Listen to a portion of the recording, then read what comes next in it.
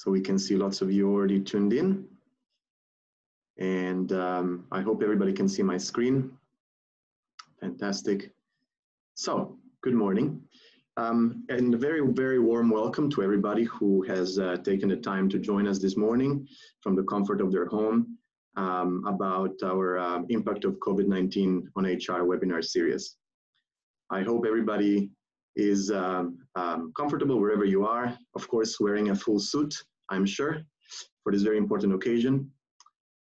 And we have an exciting few hours ahead of us, packed full of very interesting content for you today. So my name is Matt DeLuca. I'm the co-founder and managing director of JobNet.com.mm. And let me tell you, for those of you who are not exactly aware of what JobNet does or you know how long we've been around, what JobNet does is very relevant to the times we're living in right now. And our guiding principle is to help digitize recruitment in Myanmar. We have built a number of tools in Myanmar over the last years aimed at exactly doing that. And specifically, two of the products that we have built are the applicant tracking system and the CRM talent database. These are our two flagship products that help essentially digitizing the recruitment process of any company. So to give you an idea about what the CRM can do, imagine you are now at home as an HR professional or a recruiter, and how many paper CVs you've actually left at home or in the office, right? So the idea of the CRM is exactly that, is to create a centralized digital searchable database of all your company CVs in one place, so that you don't have to worry about searching for paper CVs or Excel files in different parts of the office. Now, we've been doing this for a while. In fact, the expertise that we bring to Myanmar spans over 20 years in over 15 countries. And we are very, very fortunate in Myanmar to be working with the leading organizations in Myanmar, as you can see from this slide. And in fact, we have about over 1,000 clients at the moment utilizing our platform. In case you've never tried our systems before, we'd be very eager to show you how it works. So just ping us later, and we'll be very glad to be talking to you. Now, besides the online platform, JobNet also organizes the largest job fairs in Myanmar. And in fact, we've now transitioned to fully virtual job fairs as well, and more on that later. Lastly, we like to bring to the HR community, the HR community together quite a few times throughout the year. And that's represents itself, for example, in the Myanmar Employer Awards, and in events like this together, like the Myanmar HR Conference, which we organized about 12 times in the past, and today is our first webinar for this. So again, a very warm welcome to all of us who are with us today. And today's topic again is going to be the impact of COVID-19 on HR. I think it's a very relevant topic given the times we live in, particularly given the fact that as organizations, as groups of people, we have had to redefine and change significantly the way we work with each other. And the role of HR has played a very central role in managing this transition.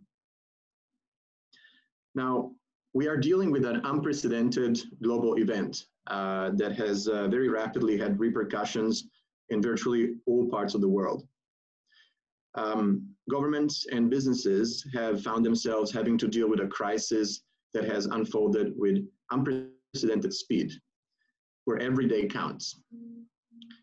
And like in most cases, like in most crises, many of the parties involved often find themselves caught off guard, and many are put even at risk of survival. Overall, there is a lot of speculation about what is going on in Myanmar, but the latest figures point to a somewhat stable outlook, with a number of cases stable at 180 cases as of May 11th, and no new cases in the last 2 days. And we believe that's likely partly due to the much lower number of tests per 1 million population ratio. Our latest research from JobNet shows that about 85% of companies are working fully from home, and 65% of all corporates, and we define corporates with being companies above 200 employees, are actually planning to resume growth and hiring within the next 60 days. So there's somewhat of a positive outlook in the short to medium term. But of course, the SME sector has definitely been hit the hardest, particularly also on a recruitment standpoint. One thing about Myanmar is that overall, we are dealing with a very young workforce. And I believe this also has an impact on the fact that this may very well be the first global crisis experienced by people in Myanmar. So what are some of the implications on the workplace that we're going to touch upon today? Has this crisis brought us all together a little bit more than before? Has making work from home and has making work and home settings indistinguishable, has that humanized the work environment and our relationships with our coworkers? Or has the way we run our teams and businesses perhaps shifted for towards a more results-focused approach? But one thing is increasingly clear, and that is this crisis has the potential to be the accelerator for one of the greatest workplace and business transformations in our lifetimes. And I truly believe that this has the potential to give Myanmar that push that businesses needed to leapfrog and take a step back also and rethink how they operate, optimize their people and processes, and set up themselves up for another decade of strong growth. So what can we all learn to do in this period to emerge stronger than ever? And that's why we brought to you today's event, really. It's for you to learn from expert multinationals how a crisis of this magnitude is managed, help you refine your plan of action and policies, and help strengthen the voice of HR within your organization. And particularly today, we're going to be joined by some of the most expert HR professionals in Myanmar, truly going in a lot of detail about how HR can really be that strategic pillar within an organization that it needs to be, particularly during a crisis of this magnitude. You're going to have the opportunity to ask a lot of questions to a panel of experts, and please do that at the end. We'll prepare a Q&A session for you. Now, before I go into the panel discussion, we have a very special guest today with us, Mr. Mahesh from PwC. PwC is one of the leading management consulting firms in the world, and they have a strong presence in Myanmar. They are very close to a lot of the largest companies in the market during this period, and Mahesh is going to share with us some of the insights that they've analyzed and researched about the impact of COVID-19 in Myanmar.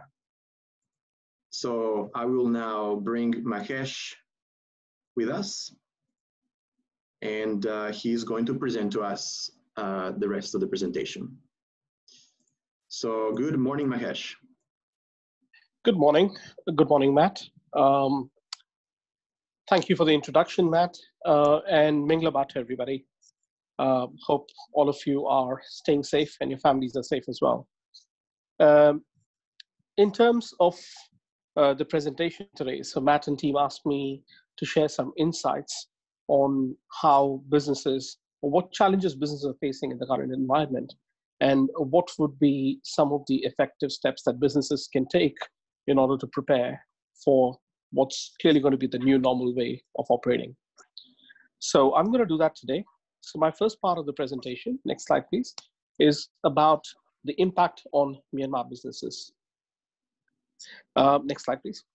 So the impact on businesses in the current state can be cut into 4 distinct buckets. The first one is clearly the impact on the workforce health and safety, travel restrictions, of course, and as Matt mentioned about the survey, a lot of remote working happening or work from home happening. There are businesses that are also facing challenges in fulfilling their contractual obligations from a services delivery point of view.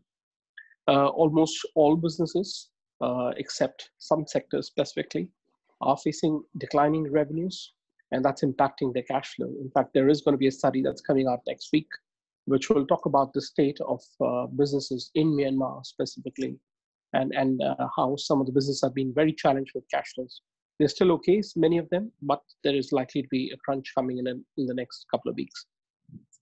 And finally, the entire ecosystem of supply chain and the operations that is getting disrupted in this environment, because this is not just about Myanmar, it is also about whether your supply chain is actually international. So you are dependent on some other countries. So if it is domestic, then it is a lot of impact coming through the factories and manufacturing units in Myanmar itself. Next slide, please. So we asked in a webinar very recently conducted 2 days ago, we had a webinar about these topics in detail, and there's a link on our website, on PwC website. I do not want to repeat that because you can look at that presentation in detail and the video. We asked the question during the webinar, what is the biggest challenge the companies are facing? So while many of them responded declining revenues and cash flows, one of the other big challenges that people talked about was working from home for their staff and the management teams. And I decided this is what we're going to talk about today, to give you some more insights in depth as to what the businesses need to do to prepare for the new normal, because after all, workforce are the backbone of the company, right? Next slide, please. Some of the comments that we've heard from people, which are our clients, are on the screen as you see. And there are challenges about working from home, which some of us can relate to directly, and many of us probably experience parts of it. The basic fundamental thing, and I'm on a lot of calls with my team members in Myanmar, and a lot of times I realize that suddenly their audio, their video suddenly stops. And it's because there's a power outage. So they have to wait to either the power to come back or immediately switch to their mobile phones to be able to connect back onto the call. That's a regular recurring challenge that happens. There are challenges where a number of clients have had all their infrastructure and systems set up, but they do not necessarily have the VPN set up. They do not have the ability for their people to log in to the respective ERP systems that they have in the organization. And in these times, especially with people working remotely, there is a big concern on businesses from a business perspective on the openness of the information. Because people are working from home, there is a lot of sometimes confidential information that is open. And since a lot of people are using their personal machines or laptops sometimes to connect to some of these calls or to connect with their colleagues, there is definitely a big data security risk that is happening. Okay. Now, all this does play into HR in a way, not just about cyber and all, because a lot of it is related to the policies of how to work from home, the procedures on how to work from home. How do we enable our workforce to work from home? So that's why in the context of this conversation about HR strategies, this is quite relevant to think about. Next slide, please. So with that, let's talk about what businesses need to do to prepare for the post-crisis period, what would be called as the new normal. On the next page here, next slide, please. The first thing that we're telling our clients to do is to actually set up a crisis management team. And it's not too late to do that, because there are different companies that will go through different stages of this type of a crisis. Some of the companies, especially the MNCs, will have a pretty good standard crisis management team already set up, or a very clear business continuity plan. Some of these need to be relooked at in detail. And when I say that, I'm talking about this from 4 different aspects, of course. The first one, of course, is how do you manage to stay in touch with your customers, make sure that you still have the revenues flowing in.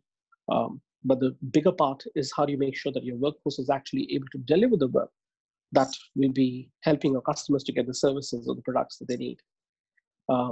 Of course, the operations and supply chain is another key part, but the other key part is about the communication strategy. How do you actually rapidly communicate to your workforce? How do you rapidly communicate to your customers and to your other supply chain partners? Specifically in terms of the workforce, there are implications. And being based in Singapore, doing a lot of work in Myanmar, I can tell you that there is significant impact for businesses like us, for example, because we're not able to travel. And second, even our local team members who are based in Myanmar have challenges when they travel to locations outside and they come back. We want to make sure all our workforce is protected. So there need to be certain quarantine measures or self-imposed stay-at-home measures that we need to impose on some of our team members, because the risk of infection is always there, and we want to make sure that we contain it as much as possible. So the workplace safety and planning is quite an important thing to consider from a crisis management perspective. Next slide, please. So how do we enable new ways of working? So for the businesses, and I'm sure the panel will pick this up and discuss this at length. So the key things I'd like to sort of mention is the new normal is now and it's happening. What that means is companies will have to think about, are there additional solutions to be able to stay in touch with customers and provide the services and products to the customers. From a workforce perspective, how do we enable our workforce to collaborate more effectively? How do we make sure that they're able to work remotely? And in certain emergencies, have we enabled the workforce, given them, say, data cards or dongles or mobile phones, etc., for them to be able to connect back to the office and do the work that there is required to be done? Of course, I'll talk about the part where it is not a remote workforce and people are working in the office. That itself will have certain challenges. That's going to be on my next slide.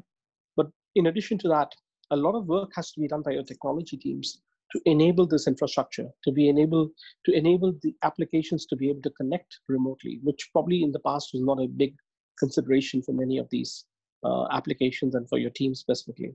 So the key 4 measures that need to be thought about definitely is the digital and physical security, the protection against asset loss and misappropriation.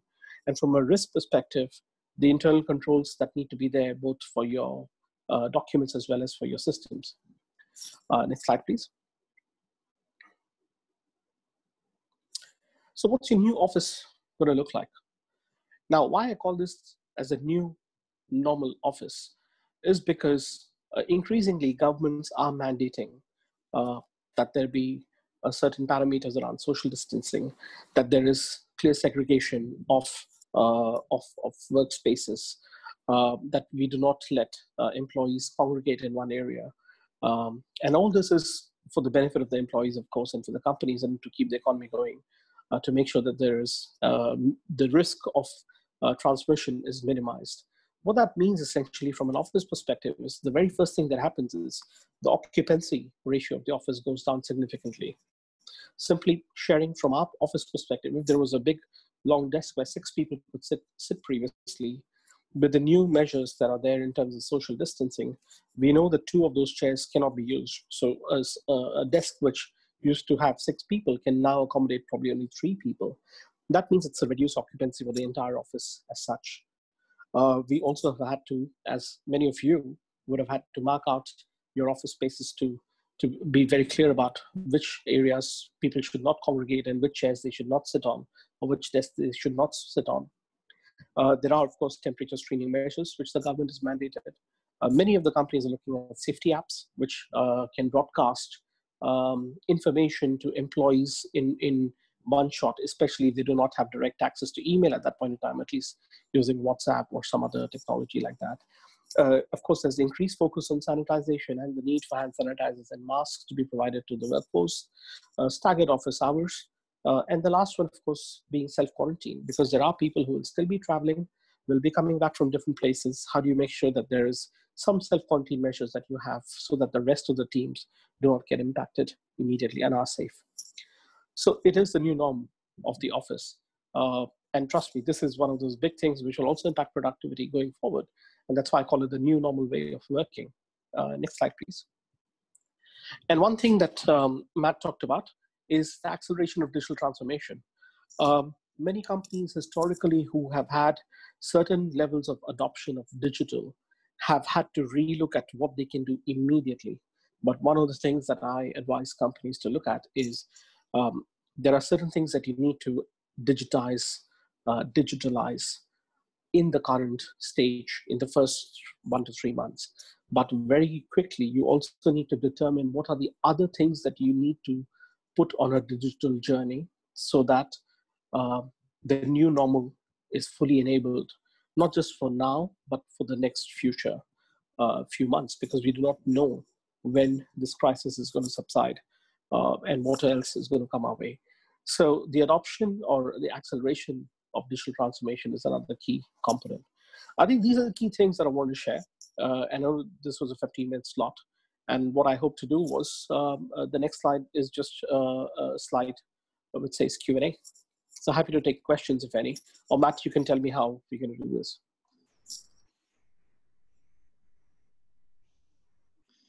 Thank you, Mahesh. Very, very insightful.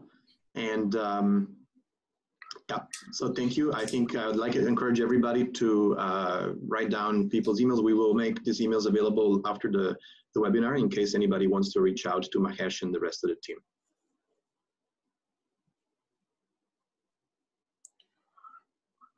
Thank you, Mahesh. Thank you, Matt. Matt, just FYI, there are some questions already coming up in the Q&A, and I'm sure you'll pick it up later. But I'll be online. You can direct a question at me later if you need to. Yeah, thank you. Yeah.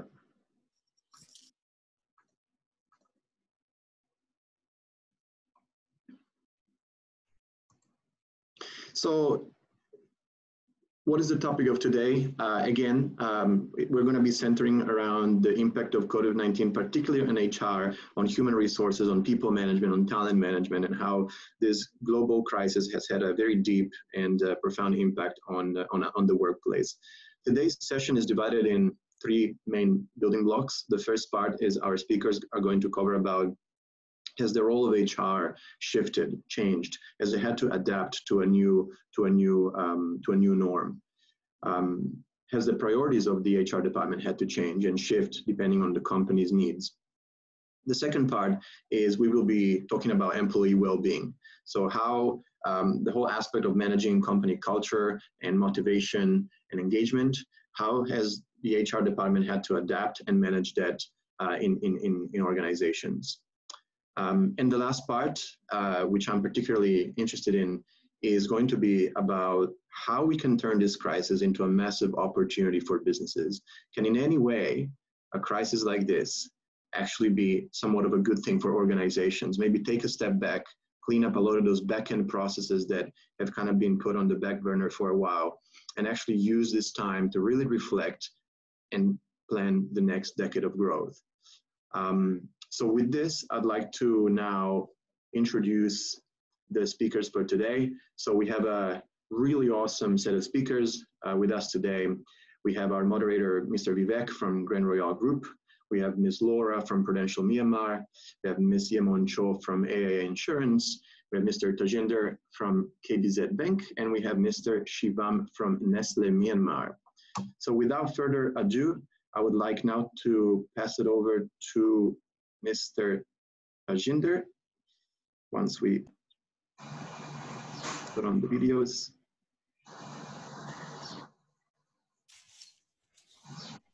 Okay. Hello, good morning, speakers. Good morning. Morning. Good morning. Okay, so Mr. Vivek, good morning. Good morning, Matt. How are you?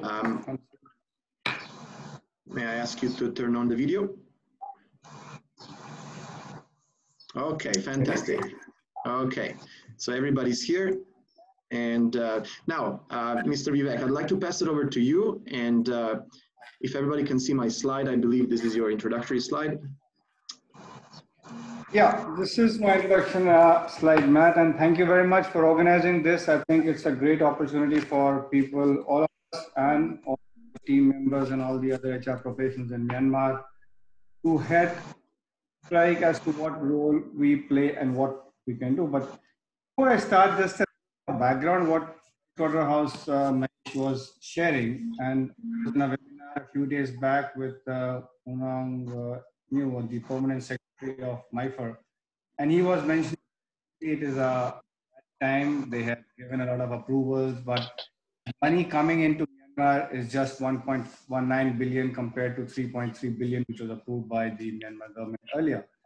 So all it is, as was mentioned in your slide, a tough time for the big industries as well as the SMEs, because the SME is where investments actually help the growth and help the people, which that business corporates all are suffering because of this corona virus which is there. And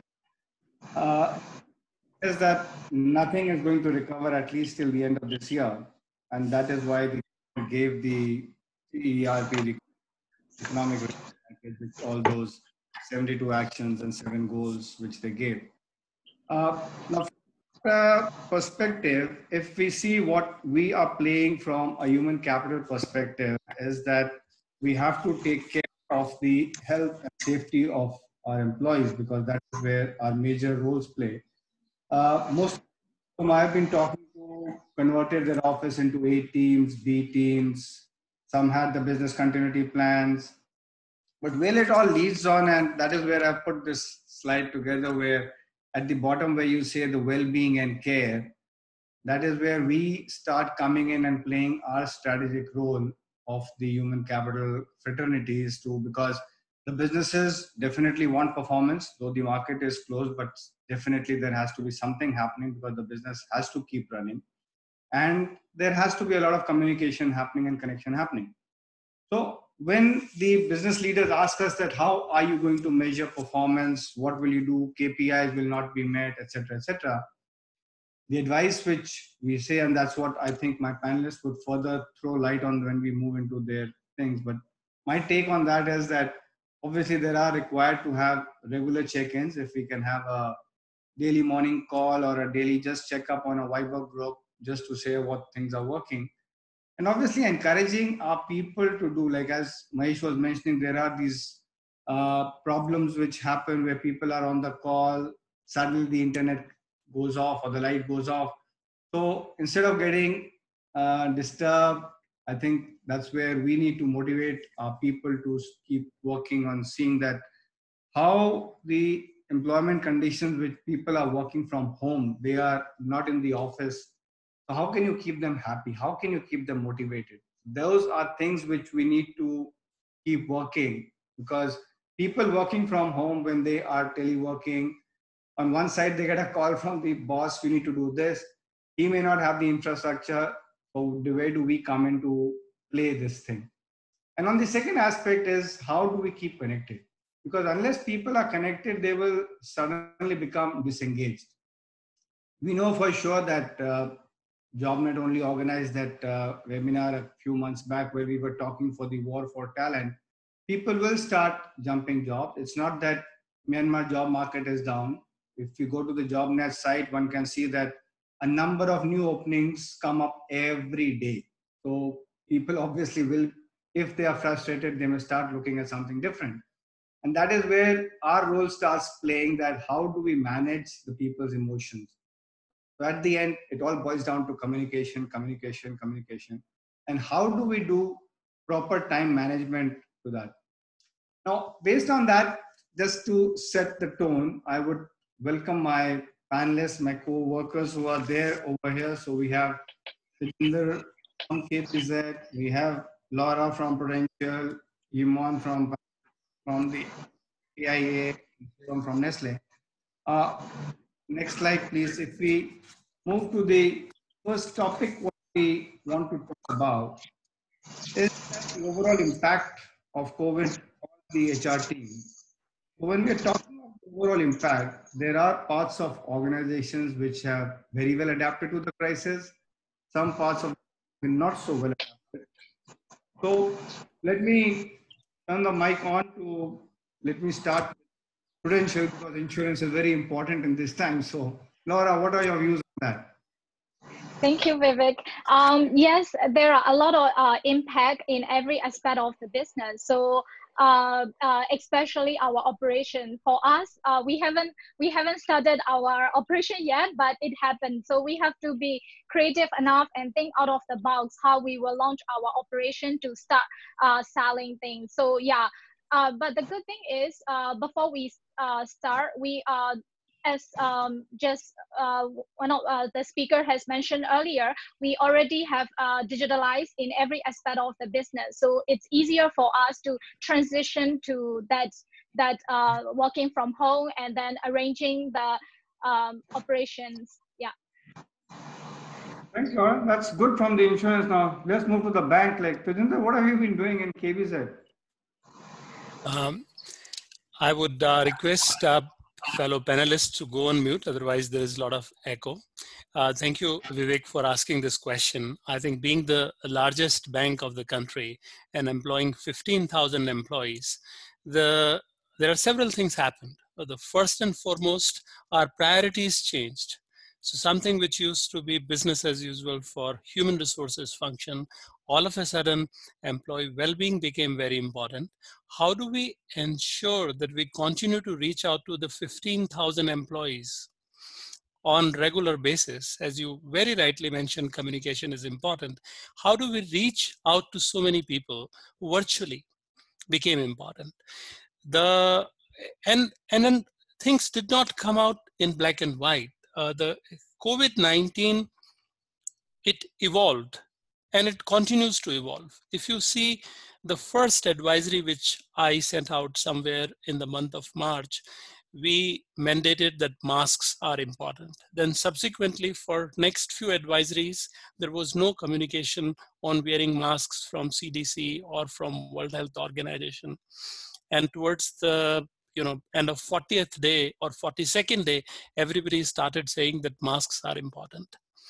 Earlier, people were talking about that the COVID-19, the virus, the longevity, and then it doesn't stay on a glass surface and it would die automatically within a couple of hours. And then people started saying that it can survive up to 8 days.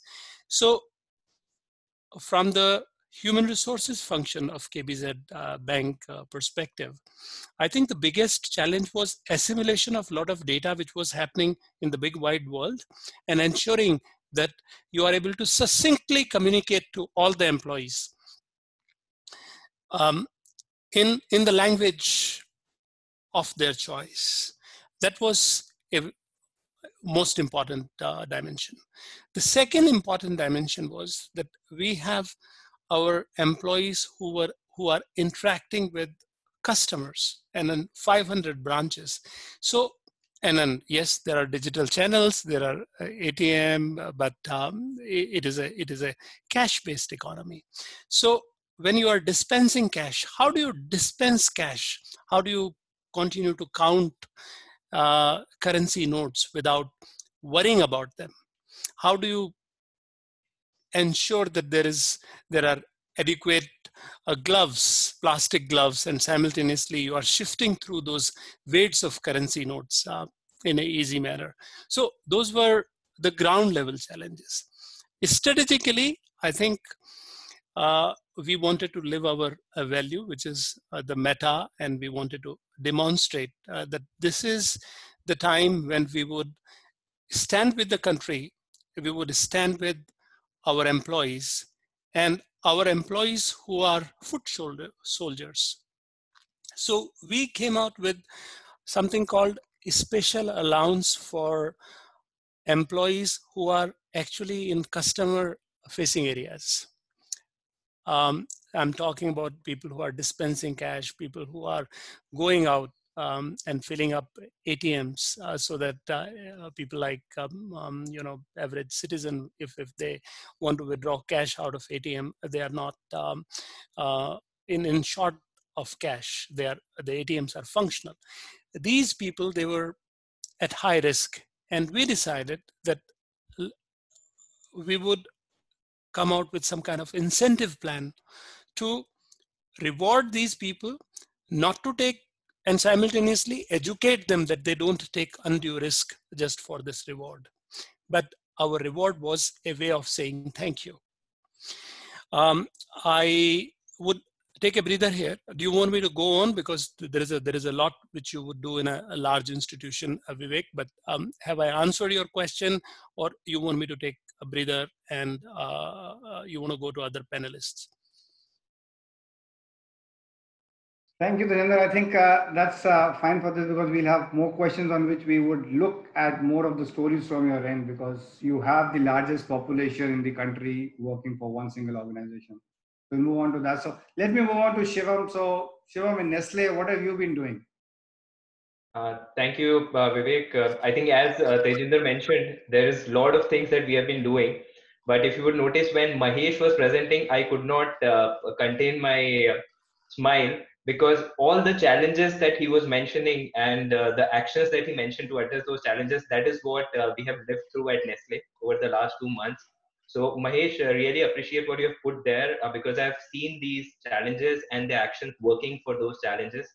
Uh, One thing that I would specially want to add in terms of Nestle was that for us, our approach was to the very famous quote that plan for the worst, hope for the best.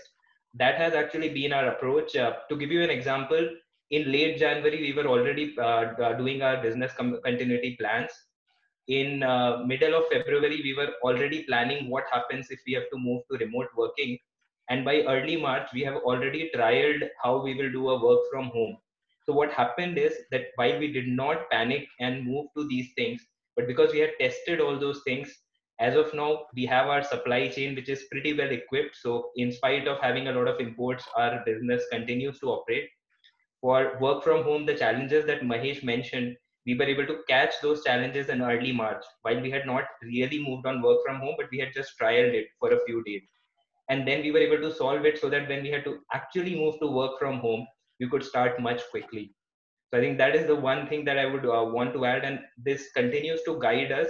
We try to look too much ahead in the future and plan for the worst. But yeah, that doesn't mean that we start acting in a pessimistic manner. We just plan so that we can react very quickly. Thanks, Shivam. That's good. So, what the basic point which I get from you is that pre-planning helped a lot in your case. Yes. Let me move on to Yimon. Like, I know you've been doing a lot of work because we see a lot of good works about you. So, what would you like to share? What has been the impact on your HR team? You need to unmute, Yimon. You're unmute. Yimon, you're. Yeah. Thank you. Thank you, Vivek. Thank you to Shivan as well for sharing. And I feel very inspired to hear how proactive Nestle has been. And for AIA, the challenge on the impact on insurance.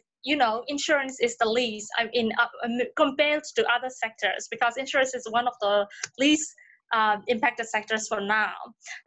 But for us is also in terms of planning and preparation. In January, when we hear the cases in China, in around the world, and we started actually the business continuity plan, where we actually start thinking how we're going to split the teams. We started to make sure that our IT team has all the VPNs installed in all our teams, and we had the Microsoft Teams enabled, and we also shifted the training in early Feb to all the virtual training programs. So it's not entirely virtual training yet to our sales force. It's like half-half.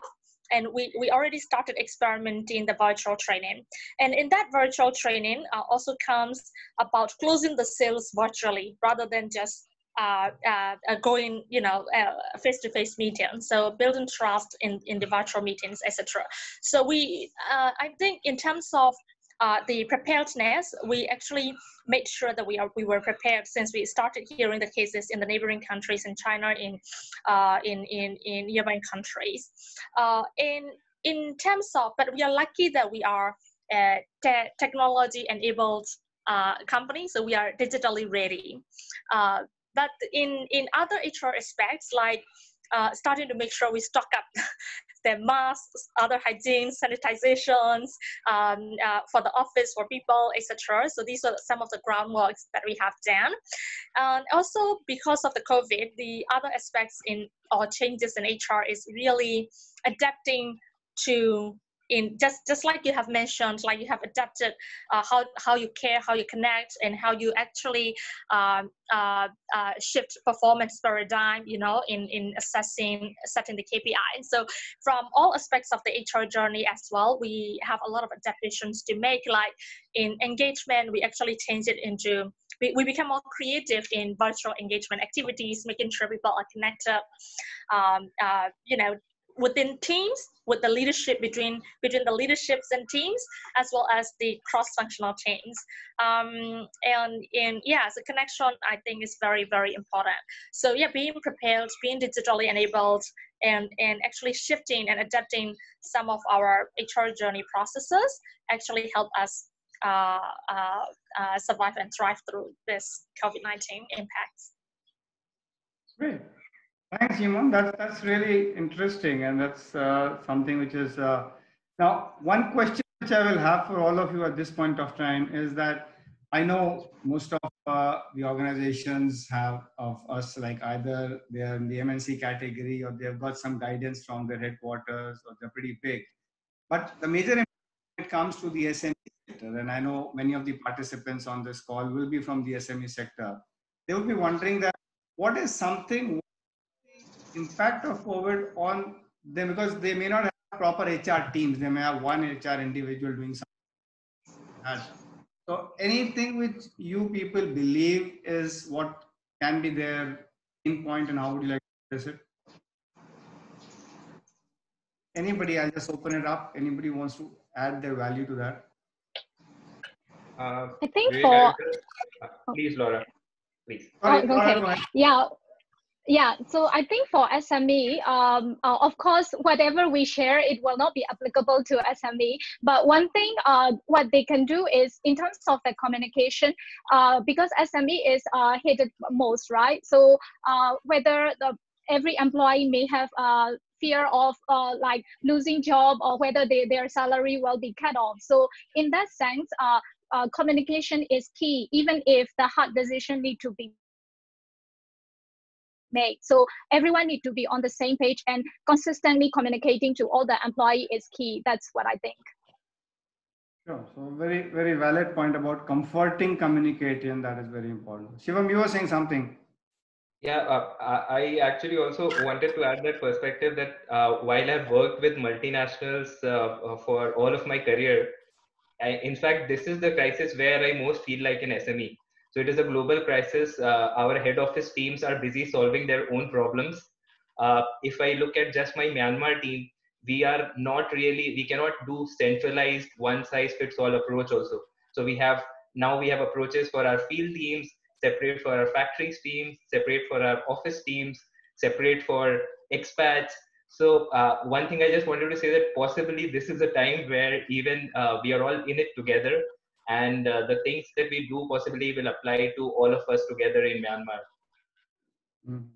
Thanks, Shivam. So that validates the point what Mahesh was mentioning. This is the new norm, and we all are learning a lot. So, Tejinder, you've just unmuted. I think you want to share something with us. Yeah, surely, very gladly. Thanks, Vivek.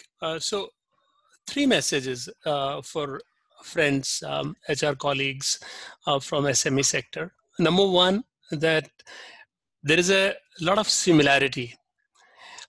One, that employee well-being and employee safety practices, I would say that you can just copy paste from what large companies are doing into your small companies, and then just tweak depending upon what your specific circumstances are. Safety is about the lives, and COVID does not differentiate between the employee of a large organization or a SME. Rather, colleagues from SME are under a lot of pressure because your profile of your workmen may be of a type where they do not have a lot of awareness. So I think when it comes to safety, you can just copy paste. In terms of well-being, the pressure of losing the job, the pressure of what is happening, the pressure of where is the world going to, I think they are common to all human beings. So there is a lot which you can take out of this workshop and several other practices of large corporations, and then just copy paste. So that's my point number two. The point number three is that this particular crisis is not only about money, it is about lives. So seeing COVID from a financial perspective only would be a lopsided view. We have to see how people can take care of their elderly members in the family, people, how they can take care of their colleagues or people who have special circumstances, and communicate it back. As a HR person, given you have access to this information, I think as long as you are able to communicate and then relay all of these things back in your organization, you have done a phenomenal job. Yeah, that's my input, Vivek. Thanks for asking. Thanks, Tajendra. That's really great. This brings us to the end of the first topic, what we wanted to talk. So we'll have a short break here where we would request the participants that whoever is on the call, there will be a small poll question which you need to do. So it's time for a snap poll. There are these couple of questions which we would want you to just vote. So I'll just give you a minute to just go through this and vote it until I get my go ahead. Then we'll move on to the next question. So please pick up your computers and just vote fast.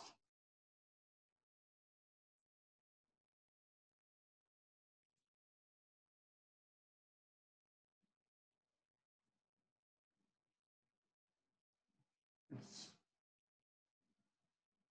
not a very time consuming thing, but it's required so that we get inputs and help JobNet prepare some better webinars as we go forward.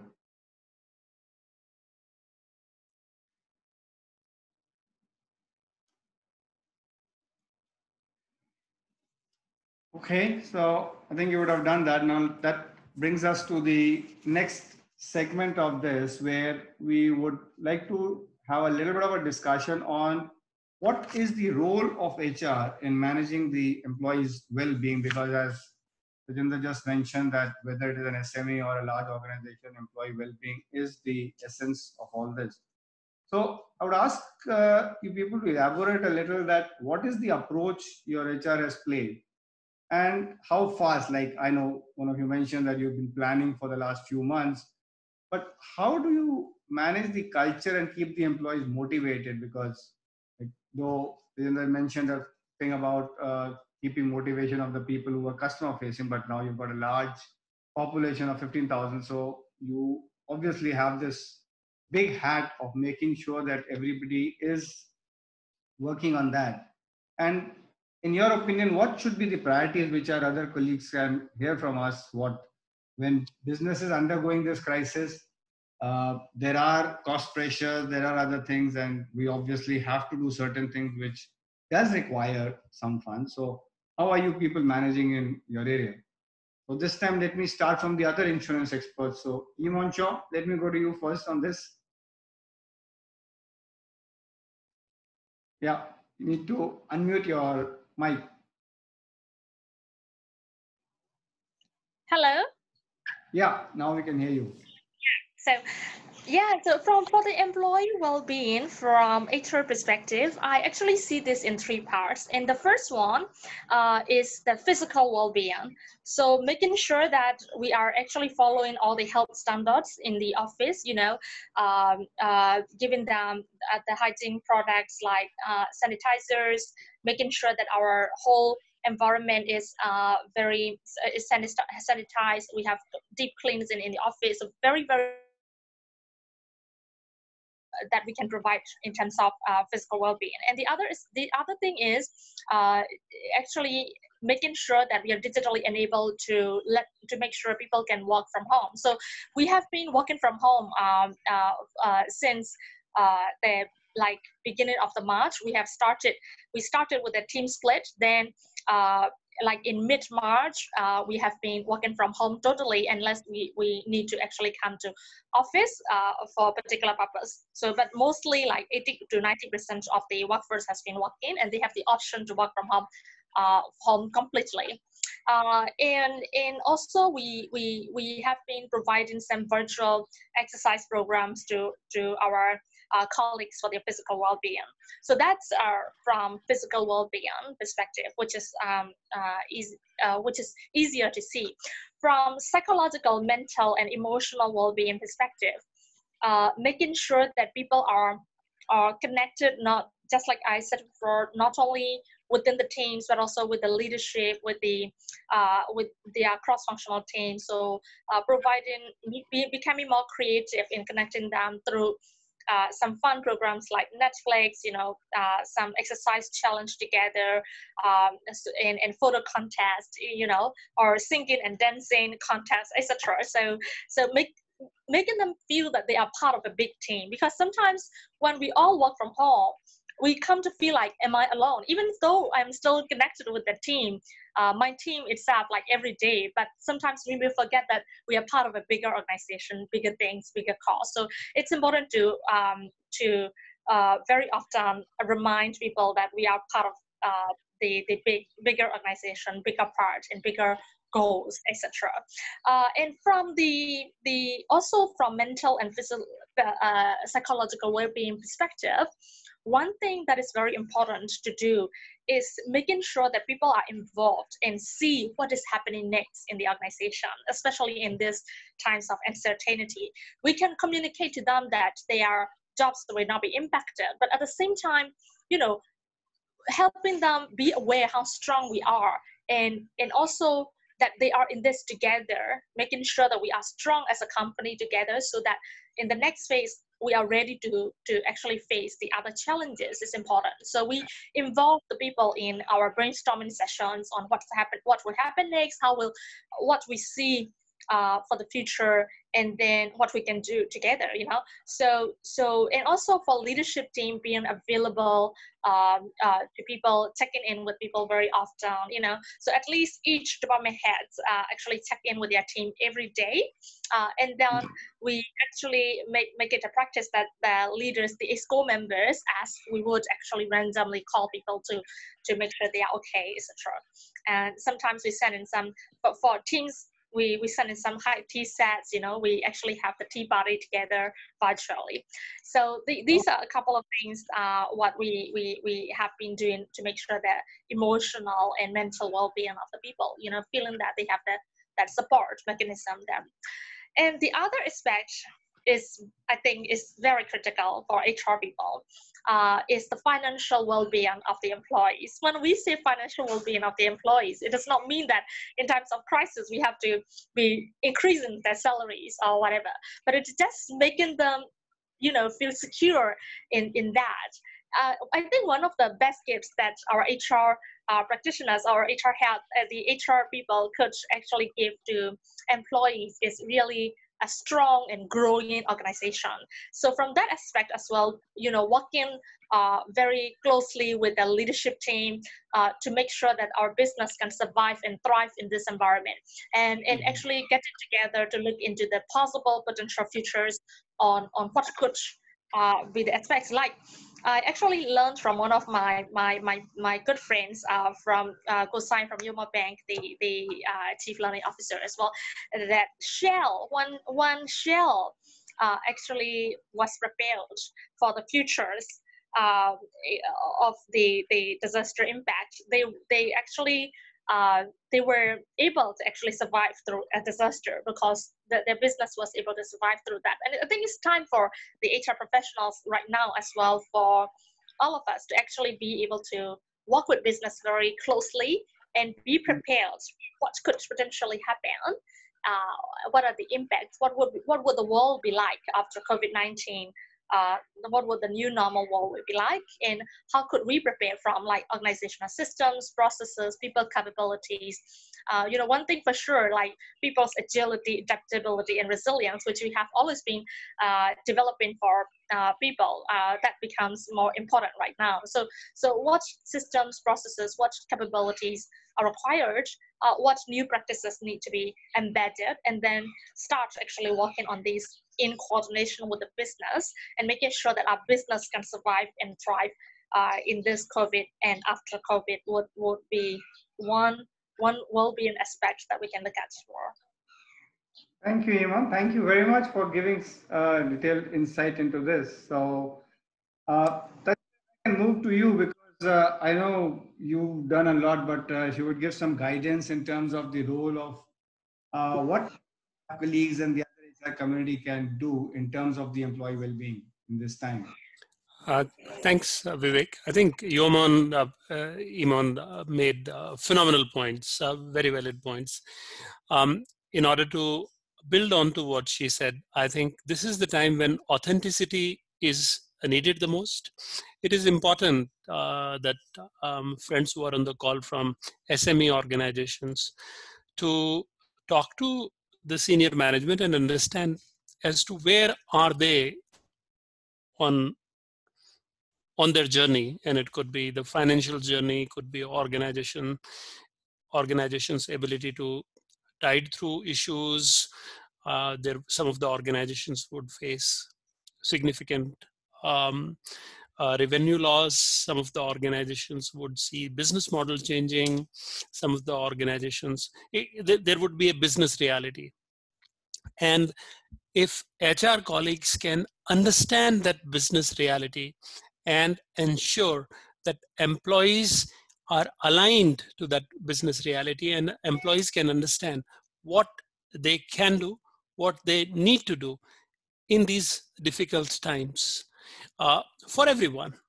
And then that authenticity, that appreciation, that genuineness would be the key to transition successfully to the next stage of organization's life and an employee's career and employee's continued employment. That's point number one. The point number two is equally important. I would say that this is the time for HR colleagues to anticipate what are the needs of the employees and also sensitize the top management about that. I mean, within Myanmar, there are several success stories.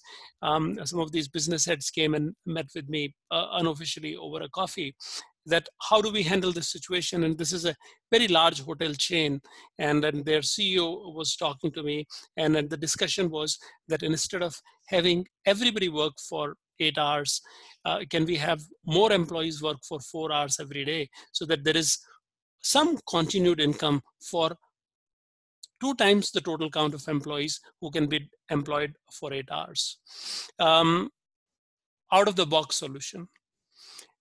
And then he called back and gave me feedback that it is working very well. Employees gave him feedback that this is the time when they needed organization support the most, and they're so glad that organization is doing that. So I think it is the time when they have to think out of the box to meet the expectations of the employees, because employees also have very different expectations in these times.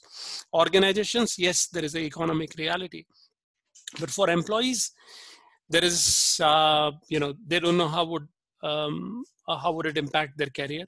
They don't know how would it impact their financials, and how would it impact their continued happiness. And then in case they have moved from one city to another city, then how would it impact them?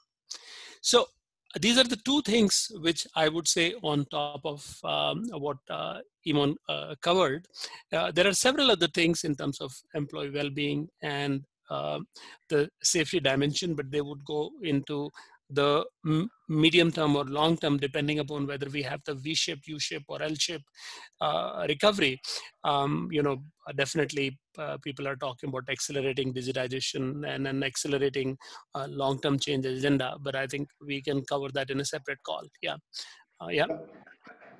Thanks, Tejendra. Thanks for the insight. It's really good that transparency, authenticity are the key to these things, where HR will manage the well-being and let the people worries be laid to rest. Otherwise, obviously, everybody is in a different mind frame. What will happen today? So let me move on to Shivam. So Shivam, what are your views on what is the role which HR is playing in terms of the employee well-being? I think Imon and Tejendra made very valid points, and we have had those similar experiences. One thing that I would want to add, and which has been working for us, has been that, as Tejendra mentioned, this crisis is impacting everybody, and obviously it's much more personal. So when we look at our organization, we have to look at different teams, and then we might even have to go to each and every person who might be facing a challenge. So somebody might be worried about their family members who are at high risk. What if they get infected because the person has to work in the field? Somebody might be worried about that, okay, I am a very senior manager. How will this impact in terms of my career? Somebody might be new into the role and having their own plans to be a high performer this year, and now everything is going downhill.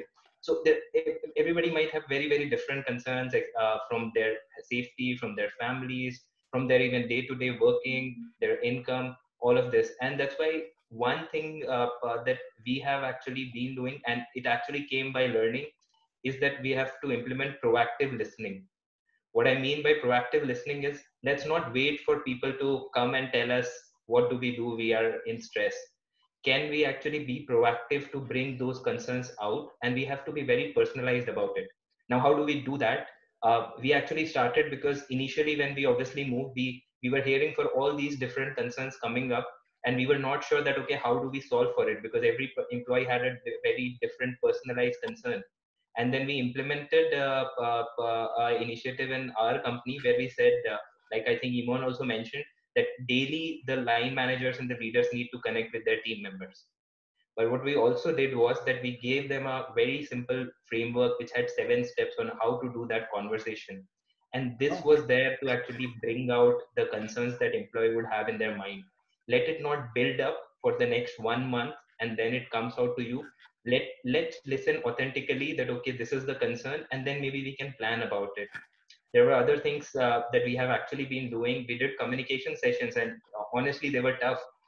We did not have an answer to somebody saying that, what if while working in the market, I get infected and I infect my grandma? It's very tough to answer that question on a public forum. But I think that's where what Tejinder mentioned, that is where authenticity comes in. It's a crisis, and we still need to go and listen to it and then come back and try to do our best. And obviously, when you do this listening, then the second part is to communicate back. And that is something that we have been doing. Initially, we thought that, okay, we need to do a fixed frequency, okay, every Thursday or twice a week. But what we realized is that this situation is moving very fast. And that's why what we said is that we communicate whenever we need it. So there have been weeks where there have been communicate all company organization 5 times a week. There have been weeks there where we have only communicated twice. There are weeks where we communicate only to one of the teams. So we do that, we listen to each and every person, we implement mechanisms for that, and then we try to communicate back to each and every person also. And as a latest step again in that direction of proactive listening, we have launched a pulse survey in our company. So we have designed a questionnaire to get feedback on the concerns that we have observed and trying to see where we have reached with all the actions in next 1 month, and again, where can we go further. So I think if I have to add to what Imon and Tejinder said, I would say proactive listening would be one thing that we need to do to ensure the well-being of our employees. Great. That's good, Sean. So proactive listening and connect as and when required. These are really very, very important, right? And let me move to Laura before I can share what we've been doing in Grand Royal. So Laura, over to you. Okay, thank you. So my fellow panelists has shared all the good points. So I just want to add in one point that Shivan has shared. Proactive listening and proactive involvement of HR is very important in this crisis, because we have to make sure that HR is not only leading, but also the leadership team is involving together, and then we need to listen to our employee, how we can support each other, right? So we as a team, leadership team, has to make sure that our employee has a sense of security.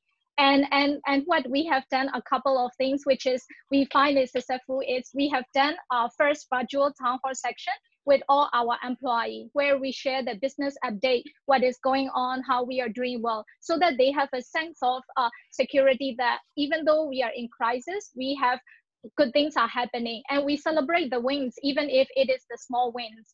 And another thing that we have done is we use every possible communication channel, not only emails, but also team, but also WhatsApp group, to share information up to date, because there are a lot of announcements coming up from the government these days, right? So sometimes they may miss out. So we are regularly updating what the government precaution measure. So we have to update to them. And before we do the work from home arrangement, we did proactive listening. One thing is that time most of the people are doing like panic buying. So our employees said, oh, we also want to do it. So what we did is we released our salary like 3 days earlier than our normal day, so that they can buy the stuff needed for them. And another thing that we do is sometimes we do engagement activity, which may some of the employee may not like it. So what we did is we asked them what kind of activities they want to do together. So we come up with the weekly Wednesday virtual yoga class, where we all get connected each other and we share what is our struggle this week before we do the yoga and have a mindfulness yoga section. So that one is really working well for us. And another aspect that we are planning to implement is extension of the leave, because some people they have carried over leave during March, but they cannot take it. So we will be giving extension period for those people for the leave carry forward. And another thing that we are also doing is, just like Shiva mentioned, we just launched our employee survey this Monday to make sure that we are listening to them, and then we want to know what we can do much better, even though we are giving a lot of support to them. So these are the couple of things that we are doing. Yeah. Great, Nora. Thank you very much for all the insights. So I think the crux which comes out is that we are obviously starting from basic hygiene, what we are educating the people, which started long back. In our case, like we being an alcohol company, obviously we could not get hand sanitizers. So we used our alcohol to make hand sanitizers, and we gave it to all the employees. We even donated a lot to the government because it was not available in the country. So those are things which can be done. So those are small things. But as Tajendra rightly mentioned, one thing which should be clear, even for the small or the bigger companies, is authenticity in your communication, because people will see through if we do anything, make some wrong comments. So even if I know there are people who've been asking this question, what if people have to be sacked? Do we tell them now? Now, whether we tell them now or not, but we do not know what will happen in the future. But being realistic and being truthful about the whole thing, I think that will be the main thing, what we can do for the well-being of our people. So on this segment, let me just stop here and ask the participants for this small poll, which will come up on your screen. Those questions, if you could just answer, just give you a minute to answer those questions. So Matt or Greg, who is putting up, please put up those questions.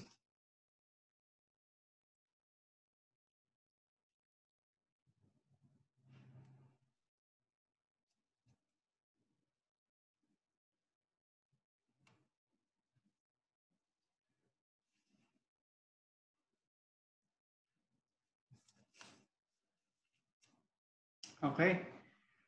So let's move to the final segment of our section, where obviously, as Mahesh mentioned in his presentation before we started, is that every cloud has a silver lining. So in these times when we are working, and I understand most of you have been sharing during the earlier sessions about what things are happening in a different environment, like Trina mentioned, thinking out of the box, getting some new creative ideas, which may work even going forward and which may keep people even more happy than what they are today.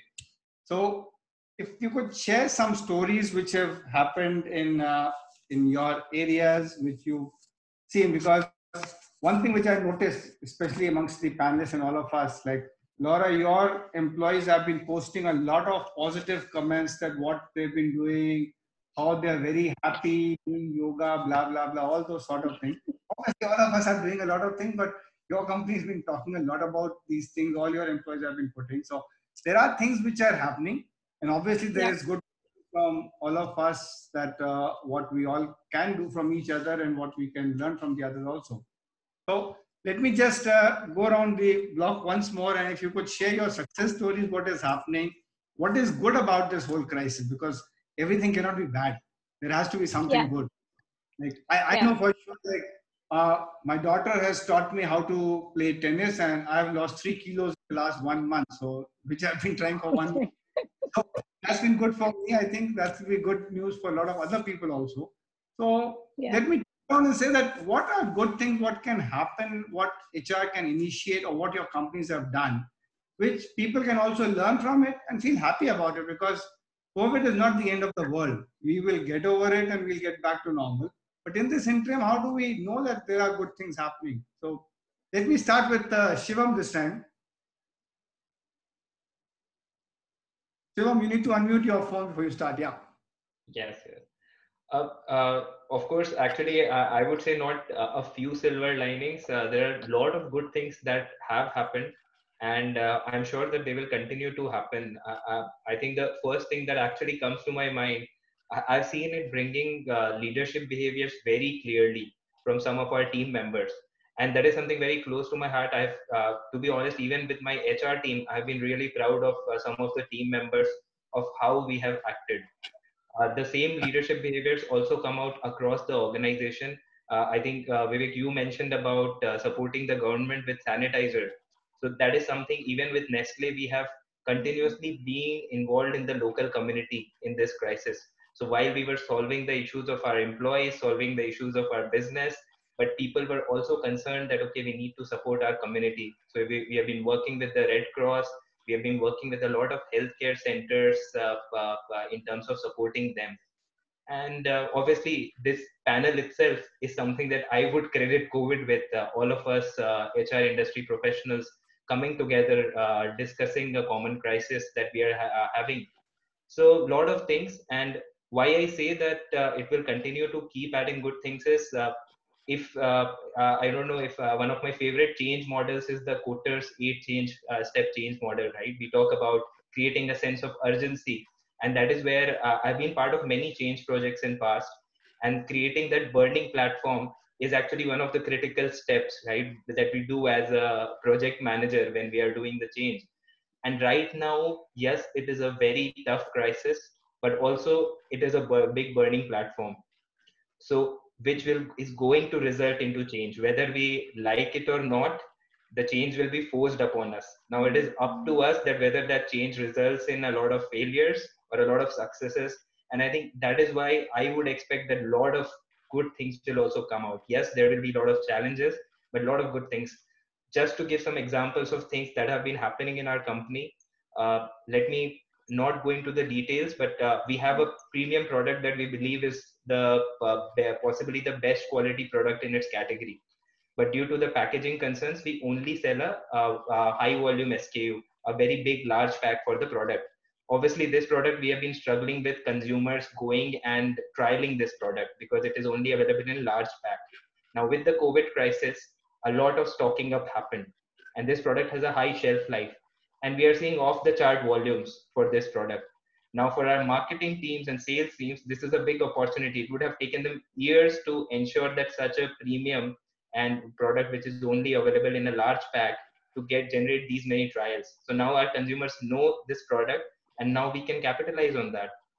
If I come back closer to HR, we are actually starting with somebody who is doing a project with us sitting in Paris, somebody with an excellent profile in terms of our business, educated in Europe, somebody which we would never have been able to afford being a Myanmar market, because talent like this has global opportunities typically working in Europe or America.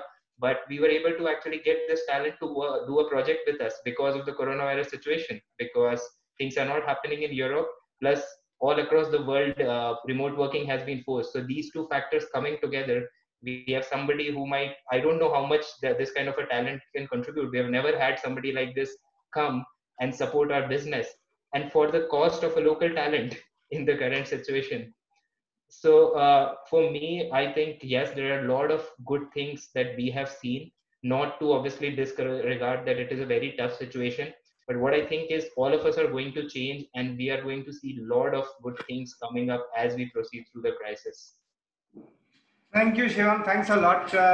Let me move to Tajendra because I know KBZ has been doing a lot of good things. We've been hearing a lot of people talk about. I don't know, KBZ is not posted on the social network, but a couple of my employees come back and give me examples of what their colleagues in KBZ are going through. So I'm sure there would be a lot of good things happening at your end, Tajendra. Very kind of you to say that, Vivek. Yes, we are doing a lot of positive things, and I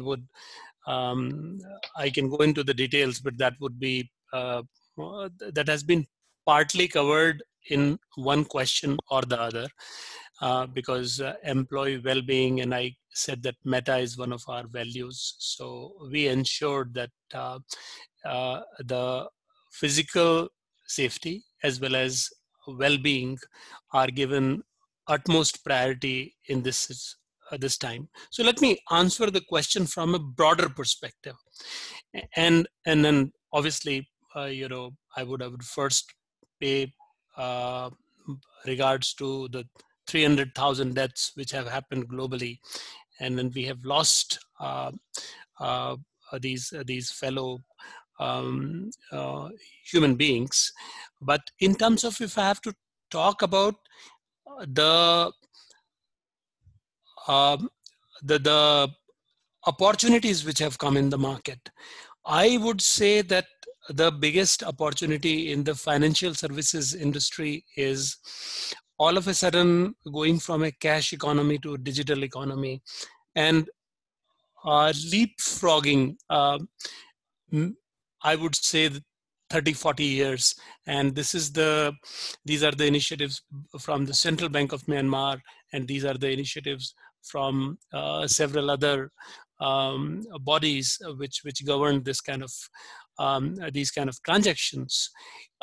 That is a game changer. I mean, all of us know that Myanmar is a cash-based currency, and now we are talking about KBZ Pay, and then you can do so much. You can even borrow against KBZ Pay. Unsecured lending was unheard of, and similarly, people are talking about checks. People are talking about how you can make touch cashless transactions and then touch-based transactions rather than manual handing over cash transactions. So I would say that in the banking space, that is a very big opportunity, and that would touch everyone, whether it is a SME or a large corporation. Keeping at 30,000 feet, I think the biggest opportunity at this time who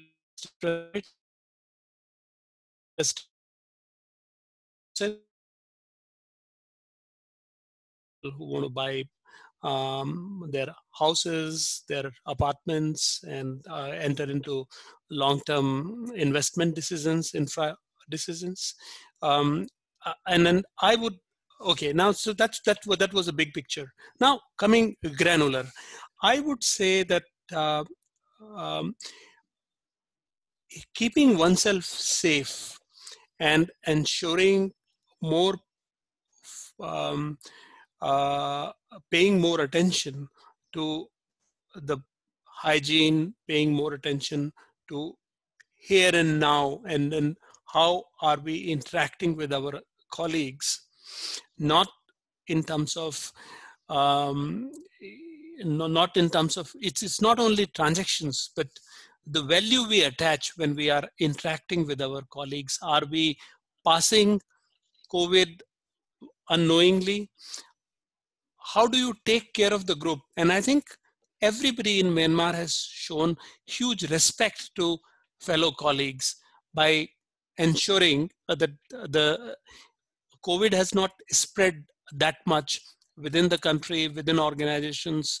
We have the lowest rate globally. Even there are not too many deaths, touch wood, God is kind. So I think there is some level of either resilience or some level of carefulness. I think that speaks volumes. It's not something which should be taken lightly. It's a huge achievement in itself, and I think it should be continued with a positive celebration.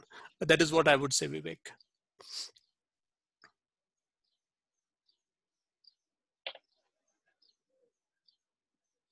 Okay.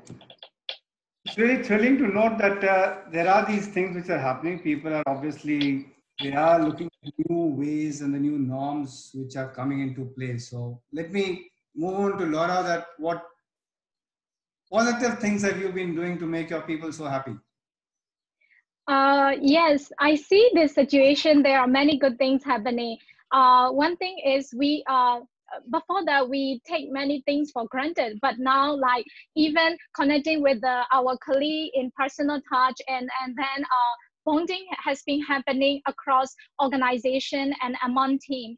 And another thing is we have been talking about flexible work arrangement way before we started Prudential Myanmar, but we thought that it will take more time, right? With this situation in Myanmar, digital and all those people mindset. But for me, I'm happy now that people are forced to change their behavior to work from home and to be adapt to the flexible working arrangement. So even if we overcome this situation, I think it's easier for extra people like me to implement the flexible working arrangement. And in that aspect, for our colleague from SME, they can think about what are the roles that they can let people to work from home so that they need to spend lesser amount of money on the physical working space, right?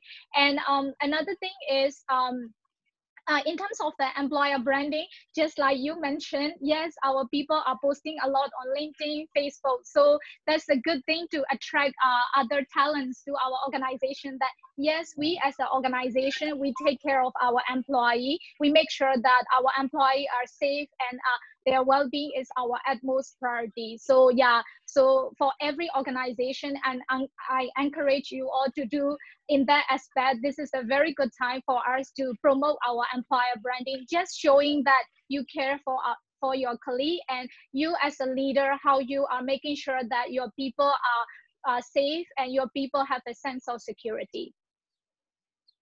Great, Laura. Thank you very much. Let me move on to the last speaker, Imon. What are the positives which you see this COVID-19 bringing? I think you need to unmute, yeah. Sure. Thank you, Vivek. So I want to actually talk about it from the, I see a lot of silver linings in this COVID-19 impact as well. So I want to talk about it from the country level, organizational level, and individual level. So from the country level, there are a lot of silver linings. You know, the government and also the business and NGOs, they have all stepped up to respond to this, and it's really phenomenal. So the amount of effort and the sincerity that people actually put in to step up and respond to, like Grand Rail actually providing sanitizers to the hospitals, in also a lot of in a lot of aspects, that's very phenomenal, that has shown people's humanity out of this situation. So, and also our government has actually come up with a comprehensive COVID-19 response plan, which will be inclusive of, which will be very inclusive. So I hope these things will actually push through, and IMF has, and also our Dr.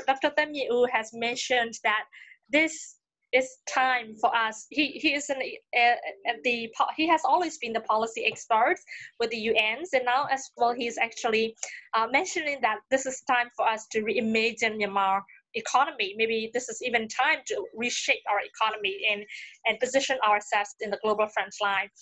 So I think that sounds very optimistic and positive. And IMF has also projected that our GDP will continue to grow. So I want to say that please, our SME colleagues as well, our business leaders, HR colleagues, not to be disheartened by this situation, because there could be a lot of positive things come out of this, and we could re-steer this in the positive direction. And also the talking about that, that's so, and also like internet has, this is not this is a pandemic and this is a big thing, but it's not that we have never experienced some kind of the huge events which change the global business outlook or in our local business outlook. Just to talk from my own experience, when the plastic became, started to be popular when I was young, and in my hometown, there is a family working on rubber. They actually make handicrafts with the rubber materials, and like they actually have like bucket, bucket glasses, etc. So they actually sell these materials. And when the plastic became popular and disposables came in, and this family went out of business. And from the top level perspective, we would say, this family was out of business because of the plastics. Maybe not necessarily because of the plastics, but because of the ability to adapt to and change the situation. So, and also a lot of businesses globally, locally have adapted the way they conduct the business. Just like Grand Rival to do with hand sanitizer, doing the hand sanitizer now. And in some French companies, the perfume companies have also started doing the ventilators for the patients. And so there are a lot of ways that the businesses have become very creative to adapt to and lead this change. And also the other positive things that could be happening in the country level as well is, in our country, the behavior change sometimes not only in our country, in every country, behavioral change is tough. And right now, is in certain industries where we need to actually change behavior of consumer behavior of the large scale, like fintech, like IKBC, our colleague Tejar has mentioned in how we can actually push through cashless society, through from COVID-19, like e-commerce industry, where people did not actually believe in buying things online, but now that they are forced to. And also in terms of insurance, the people may not have seen the need to actually have own the insurance, protect themselves financially. Maybe this is time they actually start seeing the need. So from the country level as well, behavioral changes are happening. And I think this new way of, these things will actually last even after COVID-19. So the businesses that can adapt, that can actually change themselves and being resilient are the ones that would survive and thrive after post this pandemic as well. And the third thing is about the individual level. And I would like to encourage, if there are our colleagues, coming in, tuning in, and having some worries or anxieties around the outlook across, I would like to say that, some internet had actually banished a lot of businesses, but it also has brought on a lot of new emergent businesses as well. So there will always be opportunities for people who can adapt and willing to learn and change in different sectors. Maybe green technology, because people start to see the need to protect environment. So, there will be, I'm sure there are potential industries that we have not discovered yet will come up and create lots of opportunities for people over COVID-19. So please don't, use this as a time for us to actually learn ourselves, have a lot of time to learn, adapt, build our resilience, and be prepared for the next move. And also because the government interest rates are going down, it's time to start thinking about your online business as well. Your own business. Thank you. Thank you very much, Yvonne. That's really great. Like I get reminded that once upon a time when I used to work in China, they have this signs which says that on one side, the Chinese alphabet, it read crisis, and the other side, you look, it read opportunity. So if I'm not a Chinese, I can't remember that script, but they used to show it in all our programs and tell us, well, every crisis has an opportunity. And here also, I think we are, obviously, it is a pandemic, so it is a crisis, but there are a lot of opportunities. We've been hearing from all of you what you've been doing, and I read that most of the IT companies globally have decided, and there were news that 85% of the workforce will continue to work from home and they will not bring them to the office. So they will free up office space, reduce their overhead, reduce expenditure. So a lot of things are happening, creativities are happening. So that's a silver lining from the business, for the people, for everybody. You mentioned that you were thinking since January to implement flexi hours, but this came as a blessing in disguise that you automatically implemented flexi hours. So that brings of this session, and I'll request the participants to do a final. There's a small poll which will be coming up on your screen. Those two small questions, if you could that. And in the interim, if I could request Matt or Greg, if you people have compiled the questions which you've taken, we can take it from.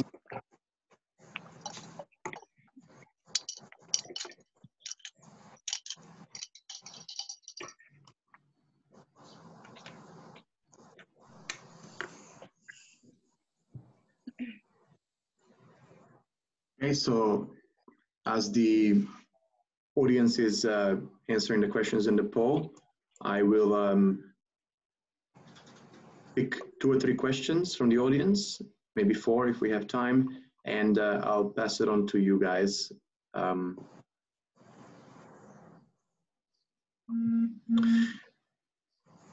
So the first question is, I guess, not for one particular speaker, for overall. Can you shed some more light about how can we find out more about staff sentiment, morale? How can we survey staff? What are some of practical examples that you guys have implemented that have been working well for you? Maybe a quick round, and then we move on to the next one. Okay, so let me start because the staff sentiments basically comes from talking or taking surveys. So you've just heard Laura Shiva mention that they launched surveys, so people can do a simple monkey is available free of charge. You can frame your questions, what you want to hear from the people. That's what we do generally. But we have a morning call meeting call with the managers. Like in my case, like I have a call with my HR team to understand, and they in turn have it with theirs. So we follow a calling tree concept, which one people has a conversation with people to understand what's happening, and those small group calls can give up their inputs, how people are feeling or what are their biggest concerns. That's what we've been doing. For anybody else to chip in. Okay. Anybody else wants to add to this? Yes, for us, yeah, you will go ahead. Laura, please go ahead. Okay, yeah, for us, what we do is people will be shy to speak in front of a big crowd of the people. So what we do is our CEO has been arranging one-on-one with each department to listen to what they need, what kind of support we need to give, and what are they struggling. So we have been doing this over time. Thank you. Okay. Yeah, you, Yemon? Yeah, so I think what Laura has actually mentioned is the perfect example of actually checking in without needing, I mean, surveys would be helpful, but at the same time, you know, having the personal touch, you know, checking in with people, checking their process through our leadership team is important. So in our organization as well, we have been, our executive teams have been always checking in and being connected with the people throughout. So they are absolutely comfortable to share their thoughts, their concerns, you know, so etc. So that's what we have been doing. And if we want to do survey without actually costing us a lot, there are a lot of online survey options that we could also do and see whether see if they want to actually say anything anonymous as well, or even the very simple thing for our SMEs like suggestion box, you know, or the box, you know, enclosed box for people to go in and give the letter, give the concerns to the respective the heads and leaders. Oh, Mm-hmm. I see. Okay. Unless I can just add one thing, Matt, to this. So actually, so similar to like Laura mentioned and Iman also mentioned, we have done surveys and we are doing communication sessions to get people's feedback. But in addition, one thing that we have done, and which was more on the lines of what Tajinder mentioned, being authentic, what we are doing is that our field population, whose jobs cannot be done from work from home, and they are the ones who are most exposed, what we've been doing is that for the past few weeks, every week we have had one senior leader actually go and work with them in the field. So that is the opportunity where you show solidarity, you show appreciation, and then all the surveys and regular daily catch-ups that we are doing, we actually see that what is happening on the field. And recently, just to accelerate that, we on one day we actually ensured that all of our leadership team, as a surprise visit, everybody went into the field one morning to work with a different field population who are working with the healthcare centers or in the food and beverage sector, the modern trade sector, spend time with them and have discussions on all these things that we have been doing. So that was to add that factor of authenticity and get real feedback, which sometimes obviously gets missed in the surveys or communications, group communication sessions. Yeah. Okay, that's great. And then I have two questions which I'll merge into one from Miss Inyin Pu and Wei Pyo Cho. So they're asking basically, you know, now with everybody working from home, do you foresee, even after this crisis and work from home mandates, will companies continue to work from home? What will be the new policies? What are some pros and cons? Or will everything just go back to full-time in the office? What are your thoughts? As I was mentioning in the summary comment, that the big IT companies globally have already made comments that 80 to 85% of the workforce will be operating remotely after the COVID is over. So in Myanmar, there is a thought which people can think. I have not heard people talking, not even in our company, but there may be thought processes which people can think that if they want to reduce, there are not any customer facing roles which can be done, then obviously that can be done. But that's again a company decision. I know, like for example, Rajendra business of a bank where there are customer facing people, they cannot do such things. But in our case, where a factory is running, we require people. Back office operation can be done. I think like travel industry or the service people can work from. Maybe on the insurance side, any you guys have demonstrated today, particularly of being very forward-thinking and innovative in your approaches. So, what is your view? Is, you know, are you guys, you know, not going to go back to the office at all, or what's going to happen? Yeah, for now, for us, even though the government will be allowing us to go back to office, but we ask our employee to stay working from home even till when all the situation is getting better. And another thing is we are thinking to come up with a policy to practice formally this working from home arrangement, even if this situation is over. Interesting. Yemon? So, well, yeah, we this have always tested the new way of work. So we are actually seeing that working from home is very effective. When we actually started implementing work from home, the worry we had was, would people would productivity decrease? Would people fall out of the engagement, etc.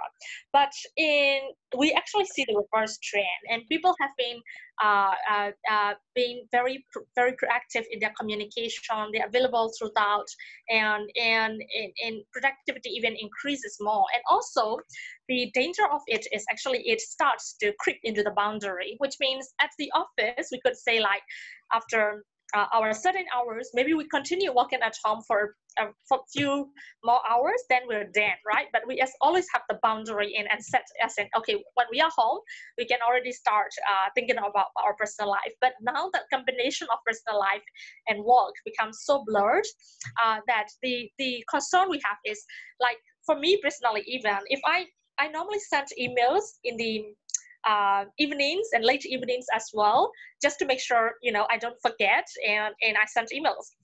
And the normal response, normally when we were working from home, my team would respond to me the next day. And now that concerns me because they responded to me immediately, and then we were like chatting over email, and then we don't sometimes stop. So one thing I have been doing is really timing my emails to make sure, even if that goes out of my outbox today, to make sure it goes tomorrow. So and I think with work from home approach, we see that it's very effective. We could continue, and we are digitally enabled. But the question of whether we would continue to do it for after COVID is something that we all have to see and decide together as a business. But for sure, flexible, working arrangements can be made. And we are seeing that our people are very passionate to even they are saying they want to come back to work. So, but what will happen next? It's good that we are prepared now, but after COVID, how we would respond, whether we would go work from home completely or not would be dependent on a number of other key factors to consider. So, early to say for now, but for sure we are ready to do that now as a business. Yeah.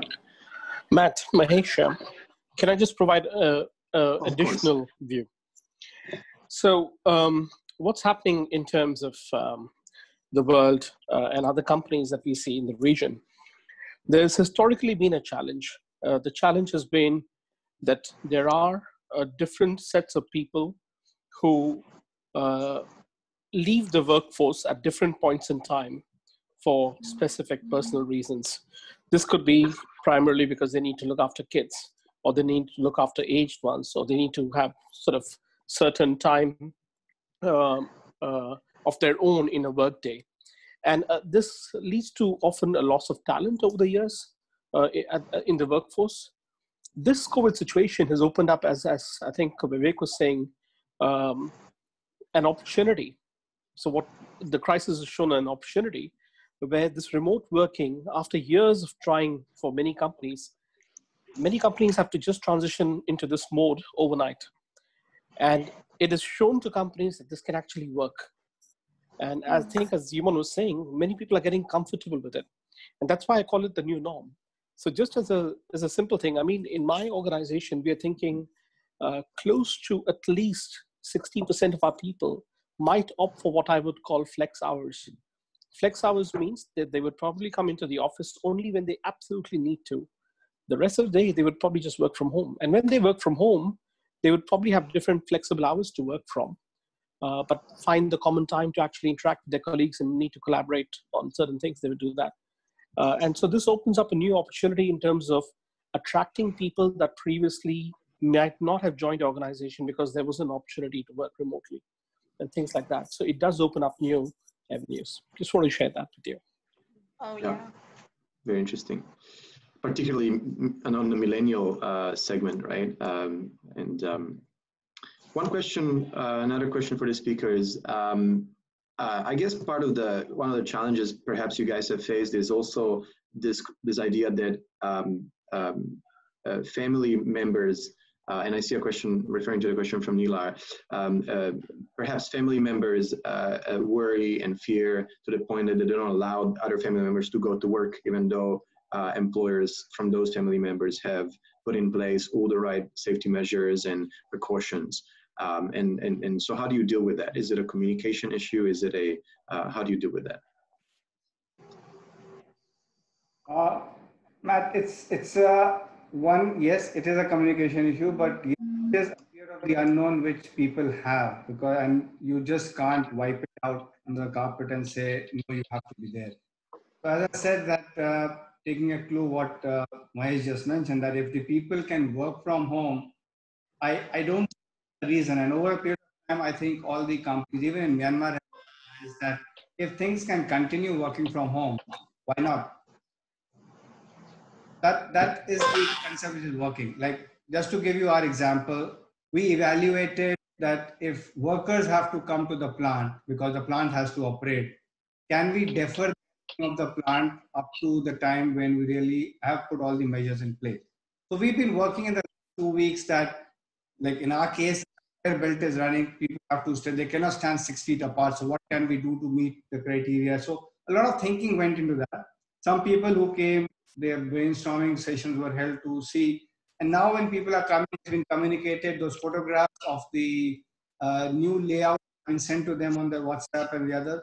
So their family members are pretty happy. But as I said, if family members are concerned, there's something which the company can come up with communication that this is all what we are doing in case you feel safe, please come.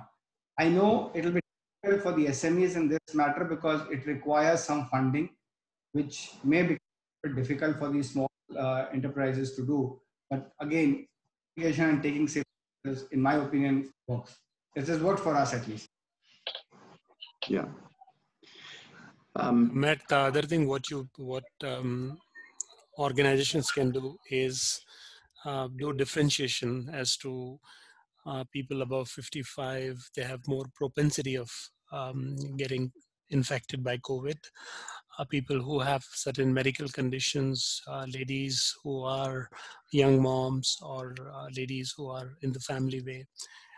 So differentiation, and then in case there is a group of employee or there is a particular employee who has high propensity of getting infected, I think isolating them and then providing more data in terms of how the employee can stay safe and what organization is doing in order to keep the employees protected, and then in turn what to do so that employee does not end up passing these the infection to family members. All of these things will help.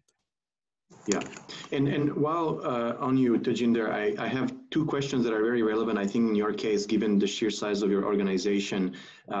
One being, I would assume with 15,000 people under you know, all across the country, one issue is probably the fact that not everybody has email IDs. So one of the questions from the audience is, yes, there are all these tools and we can try to be as digital as possible, but for some parts of the organization, it's very challenging because they might not have the right tools. So how has, you know, perhaps KBZ, what is your view on that? Yeah, so I would pass a secret out. So Myanmar, every employee will not have the email address, but the smartphone penetration in Myanmar is 130%. So there were times when an important message was to be sent out, and at 6 o'clock I decided that this is a serious communication and it has to reach out to all employees. By 7:30, I had reached out to 15,000 employees. That is the speed of communication which is possible today. And then this is a real life example. This is not being concocted. That's point number one. Then there are platforms where communication is very unique. You can bring people to a platform and you ensure that communication is on the platform. So we have certain platforms where people can just log in, sign in, and then see what is the latest employee communication or employee advisory on COVID. In fact, we decided that we would run one training program on that platform, and we had more than 1,500 employees logging in at the same time, and the infrastructure, telecom infrastructure, supported that. So there are a number of ways of doing it. Yeah. Okay. And one last question here, I would say probably, again, more relevant on companies that have staff on field. There's one question from the audience saying, how can you encourage, motivate your workforce, particularly staff field operations who are out there? What's your advice? Who of the speakers have a large dispersed workforce? Probably I can take a start, and then fellow colleagues can pitch in. I think it is about communication. It is about and also doing a lot of work to ensure that they are safe. So I remember one particular night we had to disinfect around 25 offices, and we are talking about thorough disinfection, and the team literally worked overtime to ensure that the offices are disinfected properly. There are temperature scanners at place at the entrance, so that anyone who is going in, the temperature monitoring is happening. And then we had to ensure employees who are coming in, those of the employees who had to come in, they were wearing masks, they had gloves, they were in appropriate safety gear. So I think it's two ways. Organization have to do their bit and do it honestly, genuinely, thinking that employee welfare and employee safety is most important. Second, employee has to understand what has been done, what can put him in trouble or her in trouble, and put everybody else in trouble. So I think it's this kind of two-way streak. Yeah, that's my take. Okay, fantastic. I want to add something, Matt, in here.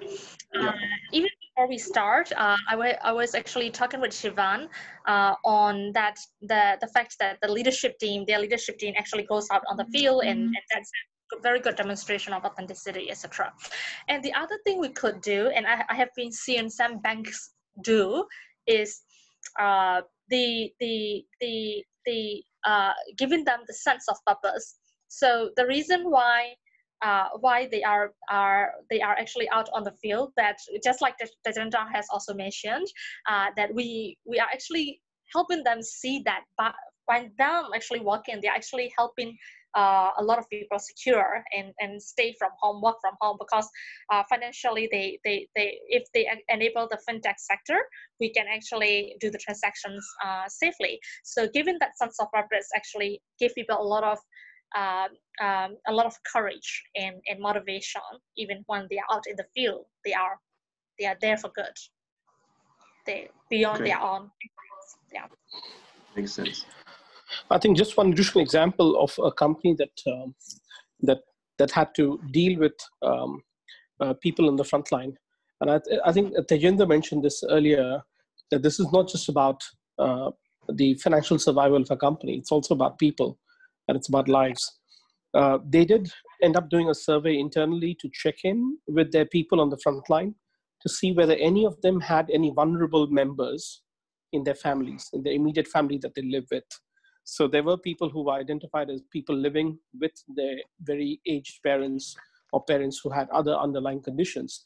These people were given other options to see whether they could actually do some other role in the interim, and somebody else could take that role on the field.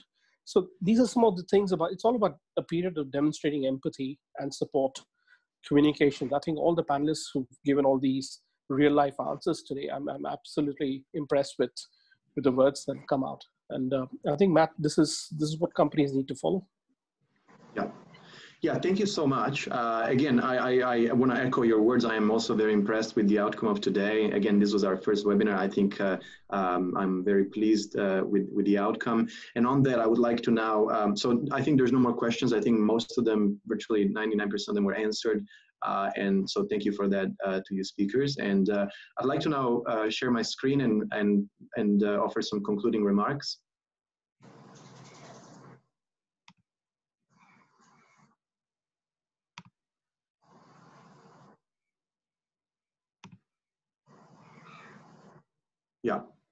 So again, thank you all for joining today. Here are some key takeaways from today. You may take a picture of this, but we can also perhaps post it later to the people that have attended. In summary, as Shivan from Nestle mentioned, their quick approach was something that really put them in a strong position from the beginning. Plan for the worst, hope for the best. As AIA mentioned very quickly, you guys have transitioned to full online training, including sales, which from what I understand is a big part of your organization. AIA essentially we have to be more creative about how do we approach HR. In this case, find more creative ways for employee engagement, such as an online singing contest and so on.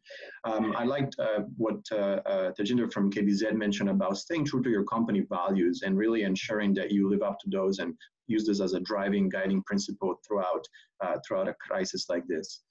At an SME level, very important to be consistent in your communications and do not neglect the safety. As Mr. Tajendra mentioned, the COVID does not discriminate and doesn't really know whether you are a SME or a large company. It affects us all. It has affected us all, and it will continue to affect us all. Do not disregard employee well-being, because the pressure to lose jobs and the uncertainty in the economy is high for everyone. Overall, there seems to be a very strong agreement on the fact that HR needs to have a very proactive role in the organization, particularly around managing the authenticity of communication to employees. I think this has been a crucial part of the last part of the webinar today. It's about really ensuring communication is authentic, is transparent, it's truthful, and that will lead to increased trust and loyalty from your own employees. Increasing overall, not just the authenticity, but also the frequency and the channels, right? So we've heard from Prudential, from Laura, about virtual town halls, but also alternative channels such as WhatsApp groups, right? Tying into also what Tajinder was saying, that yes, not everybody might have an email ID, but everybody has a smartphone. Most likely everybody has Facebook. So probably there are alternative ways where you can, if KBZ managed to reach 15,000 people within a matter of hours, I think none of us has any other excuse really to not reach anybody very quickly. From a Nestle point of view, we've heard that HR should have a very active role in sensitizing management towards the needs and expectations of the employees, and particularly around implementing real practical and proactive frameworks for line managers to communicate with their own teams. Do not let it, as I suppose there is some loss in face-to-face productivity, we need to ensure and probably complement by having even more structured ways of working, and like in this case, a very sort of checklist type daily communication guide for your own line managers. In conclusion, we've spoken about what are some of the good things that can come out of this. I think there's a very famous saying in political science saying, don't let a good crisis go to waste. And I think, we've touched upon some of the really important things here, but I think overall the trend seems to be that this is definitely an opportunity for Myanmar to review and reimagine the economy. And within our own spectrums of domains and influence, we can take this time to really review and reimagine our own businesses. From KBZ, we've heard that this crisis is definitely accelerating the transition of Myanmar to cashless. And I also didn't know this, because it's quite interesting, about unsecured lending with a digital process as well. From Prudential, from Laura, we've heard again that this time is a good opportunity for them to implement flexible working arrangements and also forecast what after this crisis will be perhaps the new normal in terms of flexible working arrangements. So starting to test these policies now, understand what people want, and perhaps looking at drafting some of the policies that will be able to be implemented even after all this is over. We've heard very nicely from Laura, again from Prudential, about employer branding. Again, we're all connected these days, and I think as companies, we do have an opportunity to, to think about how we can use this in our favor in terms of employer branding. People post and share, of course, also negative things, but also a lot of positive things. And I think this is a good opportunity for organizations to be out there, be more present and top of mind, and attract and retain better talent. And lastly, I think this has been a kind of like an underlying trend for all responses. I think it's an opportunity for companies to definitely look at more technology tools, kind of take a step back, look at all the back office processes that have been never really looked into detail, and implement digital where possible.